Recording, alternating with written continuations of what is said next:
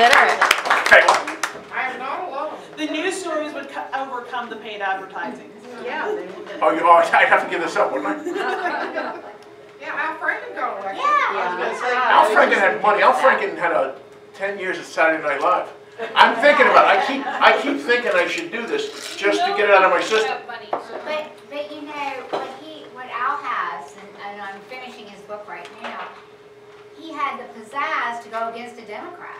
I mean, and he went against the leadership in the Senate who said, no, we're not going to support you, we're supporting an incumbent. And he said, I'm running anyway. And so, and he had courage to stand for what he believed in. And so, yeah, I stood for women's rights. The NRA always gives me an F. I'm an F. Right. And what else am I against? I was against the Ten Commandments, and people kept sending me back. And, you know, I was over at the temple the other day, and I thought, oh my God, there's the Ten Commandments. They put it out front. I didn't know that, but I just didn't think it should be at the Capitol. Right. And our 10 Commandments are not the ones they wanted up there. They left the first one out. A little different, and it's spelled right over there. But, you know, They left off the first one about the Egypt. Come on. That was a big one to us. well, I mean, but who's picky? It doesn't have Mike Britt's name at the bottom. That's right. And do you like the little Star of David at the bottom? Oh yeah, you too. I did. That big cross, little tiny step. Oh, But I Jews too. think that, yeah, we need people who stand for what they do. You know, people are so afraid of the NRA, but the door-to-door person has relatives in prison. They have someone in the family that needs a colonoscopy that doesn't have any insurance. Right. And they're raising a grandkid someplace, and they're too old to be doing that. So you can find a commonality. So let me tell you, I was in Iceland this past year, I was in May, okay, and sat and talked to this waiter who's just bitching about everything. Politics and corruption, everything that everybody bitches about. I say to him, what about your health care? This is what he says. Oh, I don't worry about that. I go, do you realize that little thing you just did? What Americans would do to be able to go, oh, please, that's not a problem. He goes, we pay for it. I go, what do you pay for it? He goes, probably the taxes that come out of my check every month is probably 37%. That's a nice chunk. Anybody in this room not willing to pay another $200 a month for health care they don't have to think about? $250 a month so they can go to school, their kids can go to school. Right? That's all government. And you wouldn't have to take what comes out of your check for medical anyway if you have a job. I mean, yeah. And again, that whole business about, don't employers want out of this? What do they know about? Why are employers in the business of healthcare anyway? Again, that seems to me like it could be a pretty good sell. Because the government said they couldn't raise wages. That's right. And so they said, okay, well, we need good workers, we got to pay them. We can't raise wages, so therefore we'll give them a benefit, it won't count. But that was 70 years ago. Can't we change that? It was a good idea. What I said was that's what happened. I don't know. It's frustrating because even when you catch them in a, not even a lie, but you catch them in a statement designed to do what they want it to do. I'll give you an example. While we're talking about what happened in Texas yesterday. After Sandy Hook, an old girlfriend of mine is on Facebook. And apparently, I don't know exactly what I do to women, but 3 or 4 women in my life now are like insane Republicans. Not just, they're out of their minds insane. And I feel responsible. So, I'm not, but so this girl posts on Facebook, like a couple of days after Sandy Hook, that the father of a daughter who was killed at Sandy Hook was testifying in front of Congress not to do anything with gun control.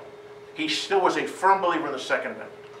She posted this to say, you see, if he feels this way, then clearly Second Amendment rights are at the forefront, that's what people want. In about 12 milliseconds of research, you find out this guy didn't have a daughter at Sandy Hook.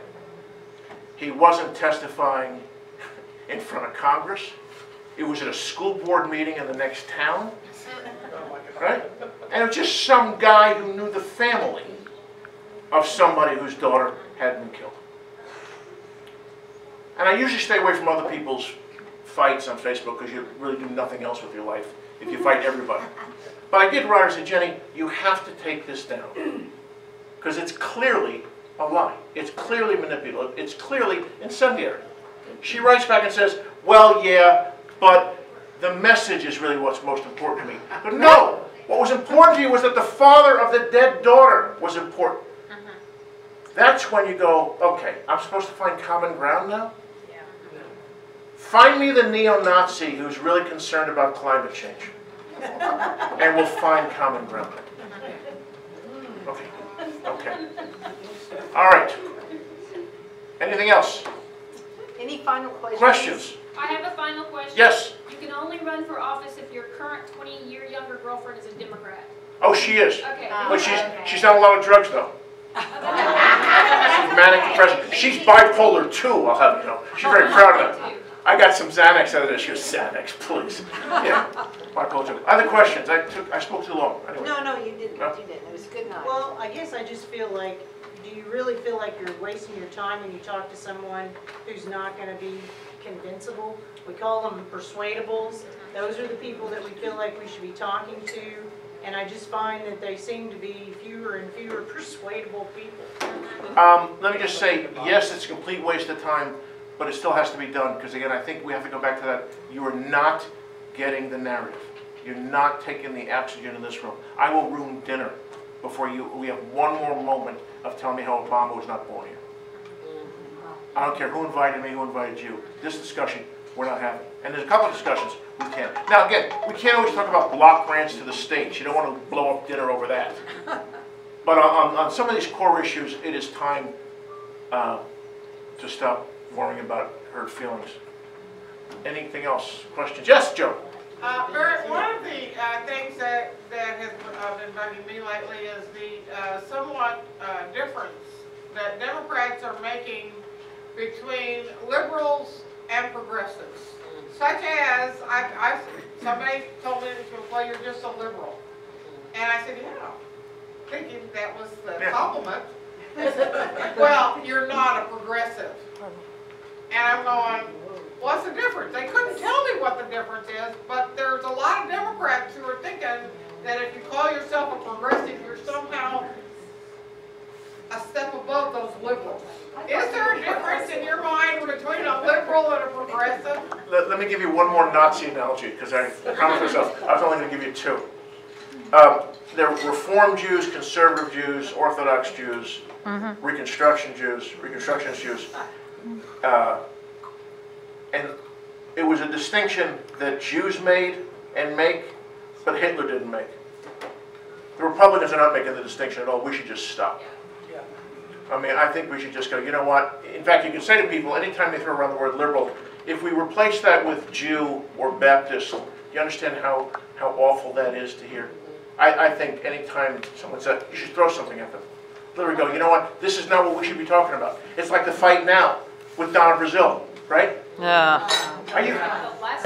When she said if she had her choice, she would have replaced Clinton. You know what? If I had my choice, you would never run a national election. You make Bob Shrum look good, and he loses everything. But yes, I would say there is no distinction. It's just a little word game we like to play.